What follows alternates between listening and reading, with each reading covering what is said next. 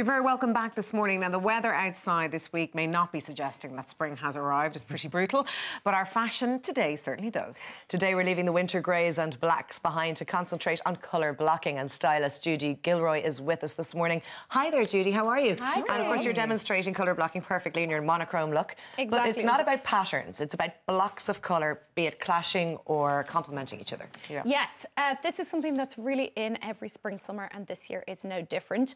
The weather outside may not be great, but now is the time to be buying your spring, summer wardrobe.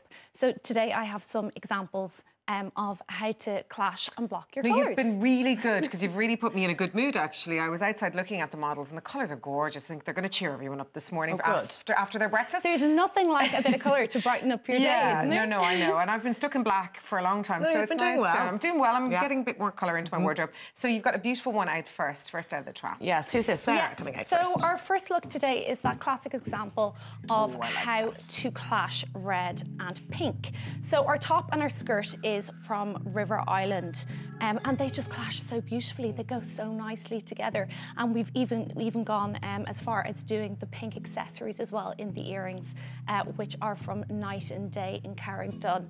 Now, all of our looks today, I went shopping outside of Dublin and headed down to Arklow, so this is where all of our looks have come from today. So you can see the little pink detail on those earrings is just so pretty, picking up on the pink from the top. That's a great idea for a top for spring, because even though the material is light enough, you are covering your arms, so there's sleeves, and then it's high neck as well, so you're not going to get too much of a chill. Yeah, so that's something a lot of women like, and we've got those bell sleeves that are so popular on the catwalk and with celebrities and in all the shops. And 37 quid, you just can't go wrong with that kind of a price point. I like it because it doesn't really crease either. I actually want to give the model my tights because I'm thinking she must be freezing. Even with my right shoulder exposed, I'm a little bit chilly this morning. But I mean, obviously we could pair this with jeans or again, red jeans. Different ways to do it. And the nice thing about going for separates is that you can mix and match your wardrobe.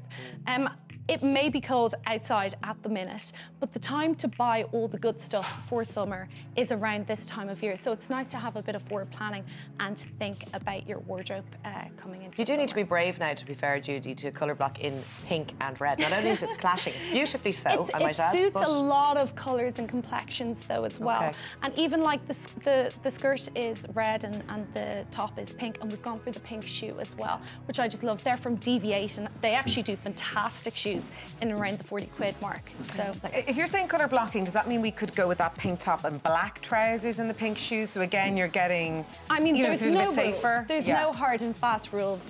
I mean, I would always tell people to do whatever they're comfortable with. So this is a more toned down version of how to do colours for spring, summer, and how to adopt the hottest hues. So powder blue is something we have seen an awful lot of. Always. Yeah, and it's a beautiful colour and everybody can wear it. So our coat is just in around the €50 mark. That's from DV8, and we've paired it over a printed top this time just to give it that little bit of interest. But we're still contrasting against the accessories, the pink bag and the pink shoes. And is the reason why you did that because you're wearing blue on blue? You know, if you had a plain top, it would sort of, it would be a bit dull, wouldn't it? The outfit? It would. So the top just pops, and it's so pretty, and it's got that neckline to it, which is so pretty, and it does pop. Yeah. And that's what you're looking for. I love actually the dusty pink and the powder blue, as we mentioned, because they're the softest colours in the spring palette, and it's just nice to bring them to life, isn't it? It's something we're seeing an awful lot of at the moment as well. Those all powder blue looks or all pink looks. Pink has to be the hottest colour of spring, summer.